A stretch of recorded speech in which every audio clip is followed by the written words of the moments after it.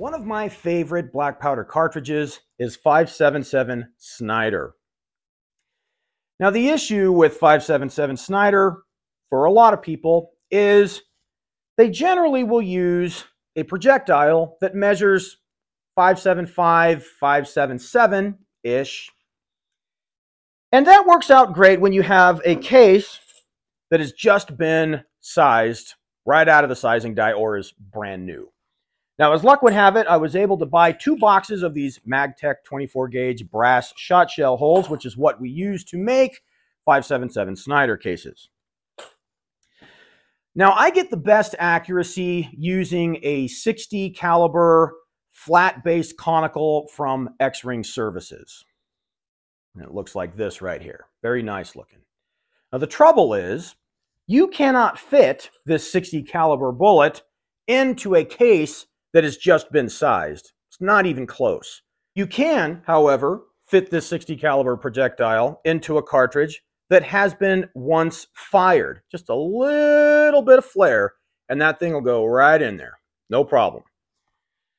So what a lot of folks will do after they have their brand new sized cases is they will load those 575 mini balls and they'll just go out and fire it at the dirt just so they have a fire-formed cartridge that they could load a projectile that they know works pretty well. But what I have found is you can actually get some decent accuracy using a projectile like this that you would use for your rifled musket if you do a few things. One, make sure that it is cast out of pure lead. Do not use 30-to-1 or 20-to-1 or wheel weight lead. Ask me how I know that. Because it's too hard and it won't expand well enough. And the biggest thing is to fill in that hollow base with some kind of wax, paraffin wax, candle wax, whatever. This happens to be SPG lube. I find that works just fine. And if you do that and you load it with a stout enough charge, it will expand it enough to be able to catch that rifling and at least give you some decent accuracy. It still doesn't do as well as the 60 caliber fire-formed cases, but it's better than nothing. Since we have a whole bunch of cases we need to fire form, I figured we'd do some experimenting on smokeless loads and some duplex loads and whatever else we feel like. Now we have 3 loads assembled. One is a pure smokeless load, which any Snider aficionado will tell you is not advised. Everyone pretty much will say the same thing, that the action of the Snider is not strong enough to hold any smokeless loads, but I don't usually let bad ideas slow me down. I also like to live dangerously. So the smokeless load is 10 grains of unique. This is an emergency announcement from the editing department. It is not 10 grains of unique, it is 13 grains of unique. I repeat, 13 grains of unique. And now back to our regularly scheduled programming. With a 24-gauge half-inch fiber cushion wad seated on top of the powder. Not compressed, just pushed down and seated on top of it with the same projectile for all of these. 575 pure lead mini ball with the base filled in with SPG lube. The next is a duplex load. It is 10 grains of Reloader 7 with 80 grains of 1F Swiss mixed together. Half-inch cushion wad, projectile on top. The last is a mostly smokeless load with 10 grains of 3F Swiss at the bottom. It's what we call a reverse duplex or a Russian duplex. With 30 grains of accurate 5744 on top of it, cushion wad seated against the powder, same projectile on top. All of these are large pistol primers. Winchester large pistol primers, standard stuff. The reason why I did the reversed duplex load or the Russian duplex load for the 30 grain smokeless is these cases are what are called balloon head cases. And you can see down in here that the primer actually sits higher than the base of the cartridge. And I didn't want to have smokeless, especially a slower burning smokeless like 5744, lower than the primer. I thought it might do some strange things. But I have done tests with reverse duplex loads in Captain Ball revolvers that works pretty well. And I found that if you use just a little bit of black powder, you could light off smokeless that would be harder to light off otherwise. So that's how we did that. Same thing, 10 grains of powder on the bottom, 3F Swiss, 30 grains of accurate 57 right on top, fiber cushion wad, and the same projectile on top of all of them. So here's how it went. All right, so this is 10 grains of Reloader 7 with 80 grains of 1F Swiss mixed together with a 1/2-inch fiber wad, 575 ball with the hollow cavity filled with black powder lube.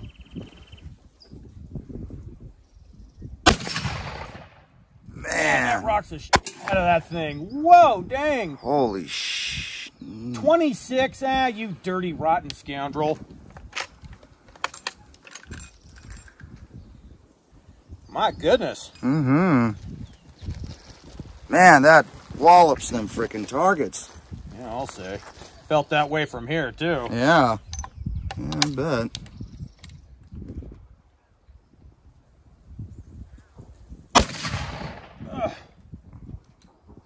Give me a number, you junk. Want me to move it? I guess. Forward or back? Only got 4 more. Get some numbers off of it. Yeah, me too.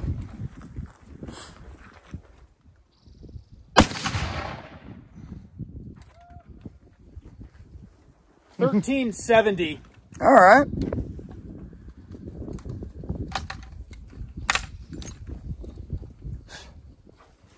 Holy cow. Yeah, dang.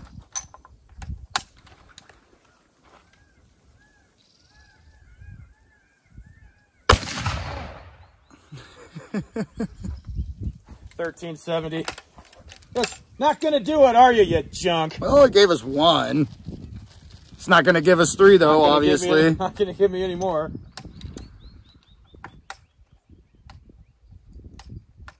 Aw.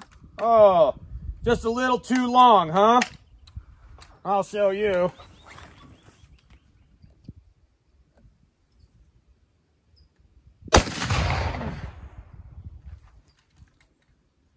$13.72. Ah. Wow, that just about takes the fun out of shooting, man. Holy cow. That bad, huh? Considerable. You think those, them other ones are going to be worse? No, these other ones should be Plinkers. po-dunky, man. All right, well. I hope you're right. I hope I'm right, too. So here's the one oddball. Let me try this here.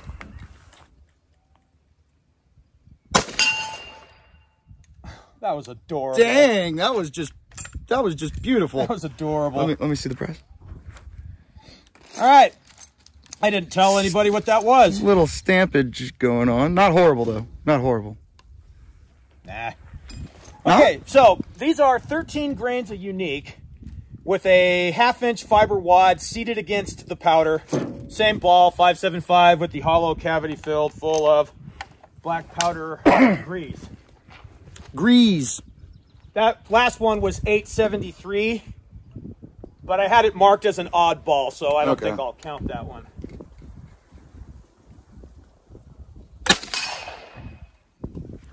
What's that stuff that's coming flying out of the barrel? Fiber wad. Oh! That had a little bit of a hang. Did you hear that? Yeah, it did. I felt it. Just a little. $8.47.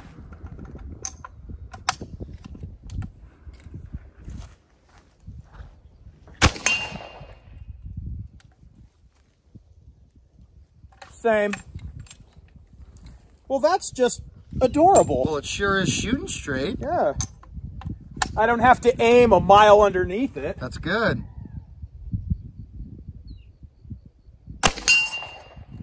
Man.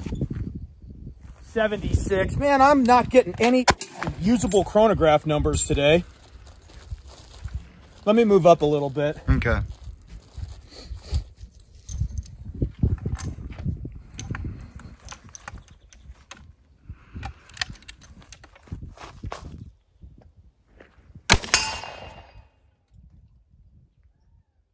$8.74.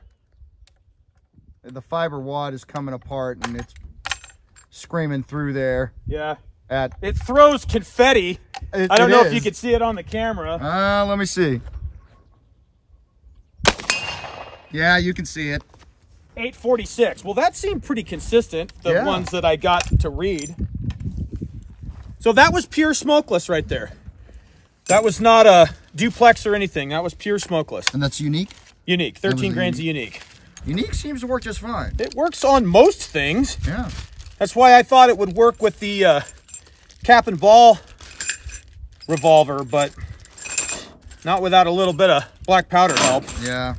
Not without something to light it off. Okay. Now here, things might get kind of interesting. So this is 10 grains of 3F Swiss first, with 30 grains of 5744 on top of it with a 1/2-inch fiber wad and the same ball, bullet, conical, whatever you'd like to call it.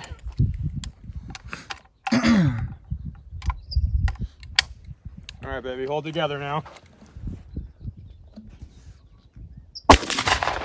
Hey, that felt pretty good. 1188.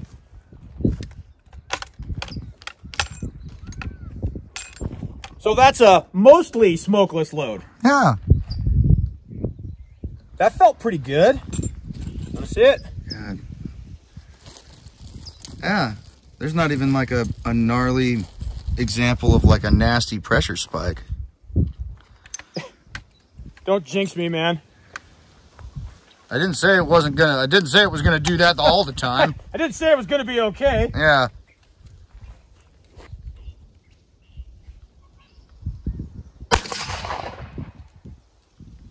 Did you see that? 1229. Did I see what? Okay, the base of those bullets are filled with black powder lube. Yes. It lit that shit on fire and it was smoking down the range. I saw it. Really? Yeah. You'll be able to see it on camera, I'm sure, because it was obvious to me. No shit. Yeah. Do it again. I want to see if we can get that again. That was cool. It's like its own tracer. Really? Yeah, you can see it.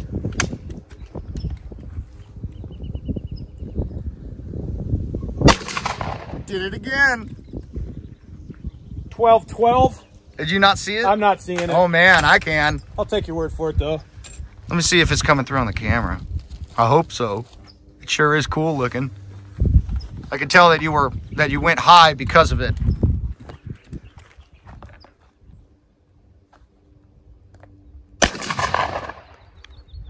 Yeah, you can see it on camera.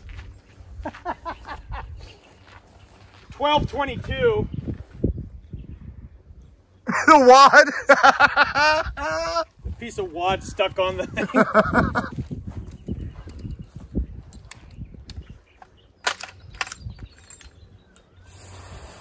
Man, this thing's getting hot. I can't even hardly touch this thing. Go easy on her. Well, am I hitting high out there? That's what it looks like, according to the smoke. There you go. 1224. Yeah. I put that little bit of smoke, black powder in the bottom because these are balloon head cases. Yeah. And I didn't want the smokeless sitting below the primer. Well, it's so I did the reverse duplex thing, and it's lighting it on fire, seems like man. it's working pretty well.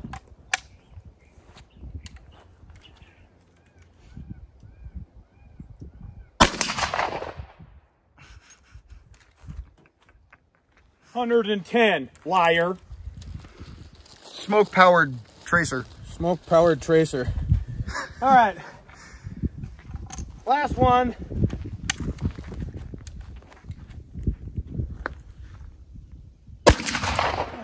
Hi. 1230. Well, that definitely gets with the program. Mm-hmm. Interesting. Doesn't seem to be any worse for wear. I know. No extra horribleness. No, Bitchin'. it didn't explode. That's a good start. Sometimes it just seems like my chronograph is not interested in cooperating at all. And when we started that off there, it just did not want to give me any numbers. which is a little ridiculous because usually on a lovely day like that, the sun's shining, it'll read fine, no issues. But it really gave me some trouble right at first.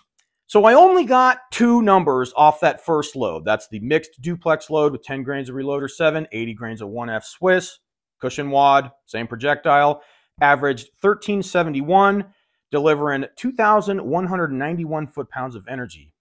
Considerable. You could see it wallops those targets out there. That stuff is swinging around. It hits those things like a freight train. I wish I could have got some more numbers, but hey, that's the way it goes. It looked like it could have been pretty consistent. I mean, it has a max spread of 2 as of right now. The smokeless load, 13 grains of unique, cushion wad, same projectile, averaged 860 feet per second. Nice spread of 28 feet per second, which I was a little worried about, being that the powder's sitting a little bit below it. I've had issues with that in the past. Some years ago, I was loading smokeless in 12 gauge brass Magtech shells, and I had a lot of trouble with that. Not the case here. This worked just fine. Nice and consistent, delivering 862 foot-pounds of energy. Nice plinking load. You could shoot that all day, and it hits point of aim, which is probably my favorite part because this thing shoots about 2 feet high at this distance, at 40 yards, 35 yards. Not an incredible distance, of course, but still you got to aim in the dirt. I really like those unique loads.